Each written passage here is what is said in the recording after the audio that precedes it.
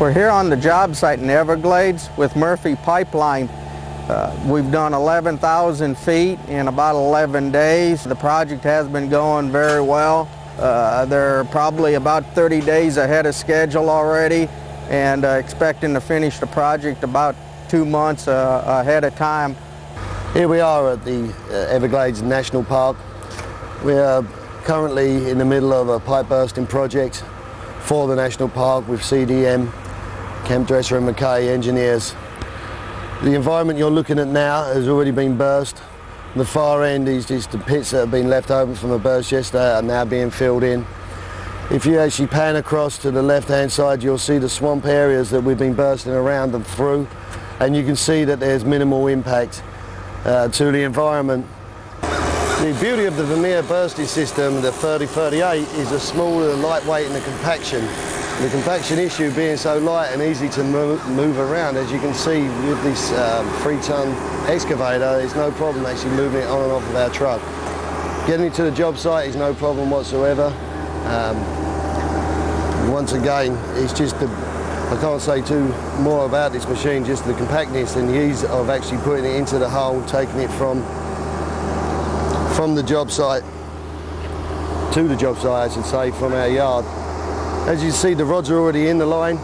We push the rods by the actual excavator. We find that quicker than actually payloading them in with the bursting rig. One good point we have found with the bursting rig is the quickness of the hydraulic rams. When we're actually pulling back 500 foot, which we're doing on this shop, we're actually paying out and bringing them back in less than an hour, which in our eyes is good considering the kind of consumption that we need to work with to make sure people get back onto water. Basically what we're doing here, we're using a steel plate to actually put down in front of the bursting rig. When we first started bursting in Florida, using the soils here being so soft, we had trouble anchoring the machine down. What we found was the softness of the ground was pulling the rig into the ground. So we come up with an idea of putting a bursting plate. Basically by putting this plate here, what we actually do is disperse the force onto the plate, so it anchors the machine in and stops it pulling into the soft soils. As you can see, once we have the steel plate in position, then we need back the lorry back with the power pack on and just hook up the leads to give us the hydraulic power to the bursting unit. Once the leads are on, as you can see how easy it is to actually get the leads on. We start the power pack, then we're ready to go with the bursting rig.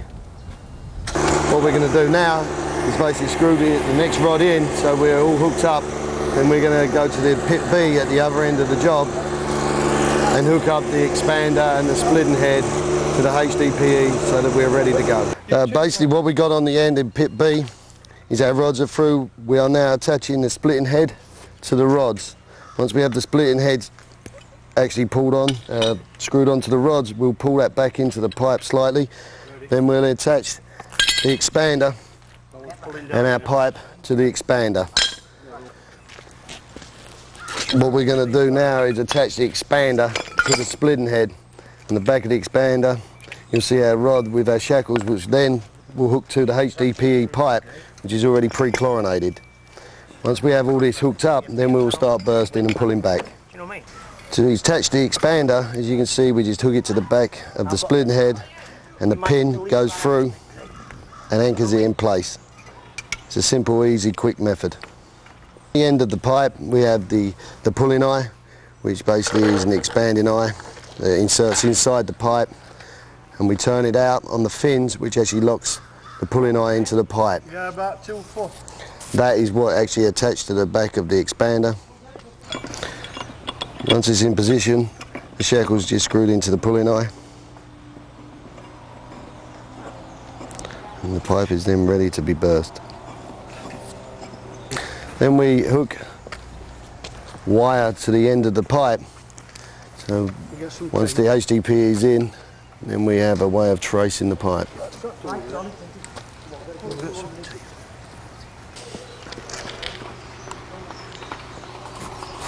You see the splitter, we'll start splitting the pipe, the expander will expand the pipe out.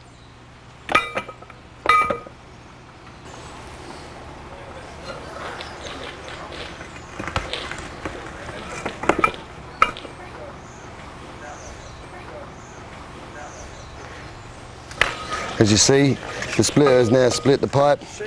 The expanding head has moved back over the HDPE to actually protect the pipe.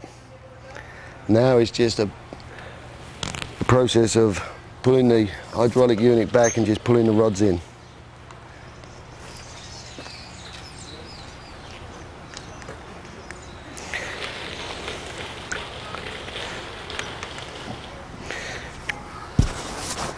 Using the Vermeer system, you can see also the speed of which we're actually pulling back, which is what we like about it. The hydraulic rams seem to move faster than most rigs, speeding up the pullback time, which is a benefit for what we're actually approving.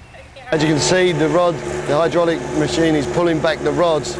As we pull the rods back, they're unscrewed and put back into the carrying boxes. You can see the speed of the rig. That's what we actually like about the Vermeer Hydroburst, is the speed of the rams.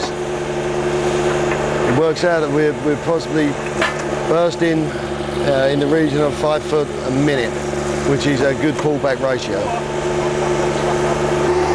And as you can see by the pressure that we're actually pulling back on the gauge, we're probably pulling back about 12,000 pounds. Which isn't too bad for a 6-inch pullback. As you say, there's plenty of full steel left in the machine. As you can see, once we've paid the rods back, they get stacked away into their own boxes, cradles, which once again makes it easy delivery to and from the site. Once the actual rods are in, we slide a gate down in front of them, stop the rods from paying out, and then we load them onto the truck, and basically the rods are done with. Now we're getting to the end of the run. Once the rods are paid out and we get the expander onto the steel plate, we back the machine backwards, and then we put the cradle, which is on the side of the trench to the left, in front of the machine, which gives us the ability then, we'll lift the plate out of the hole and we will pull the pipe and the expander into the hole so that we can disconnect it. Basically now with the pipe, the splitting head is to the receive trench. What we're going to do now is back the machine up by moving the pins, then drop the pulling cage in front of the machine. Then we will take the plate out. Once the plate's out, we'll pull the pipe into the pit.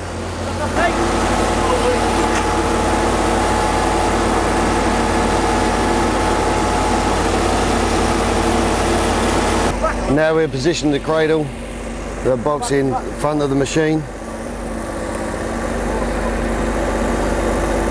Once we get that into place, then we can pull the pipe into the hole.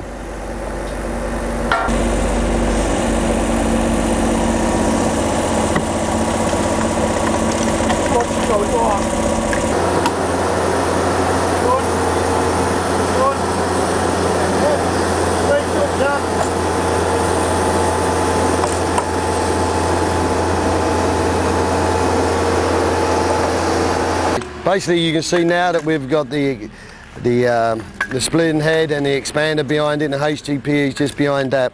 What we are going to do now is just bring the backhoe up to it, hook on the wire and just pull it into the trench.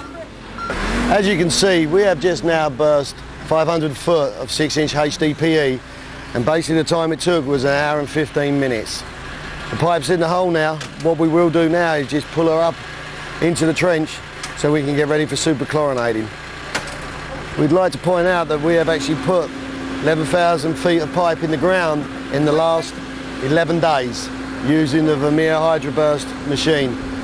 Actually on the rig that we're using from Vermeer, there is only 38 hours of actual use to burst 11,000 feet of pipe.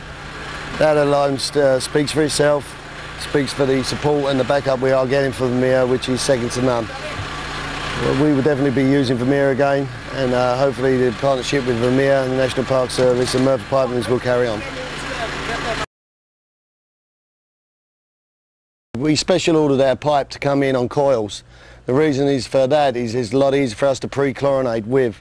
We wanted to actually use the pipe SDR 17 rating, but we couldn't coil the 6-inch for SDR 17, so we had to go down to SDR 13.5.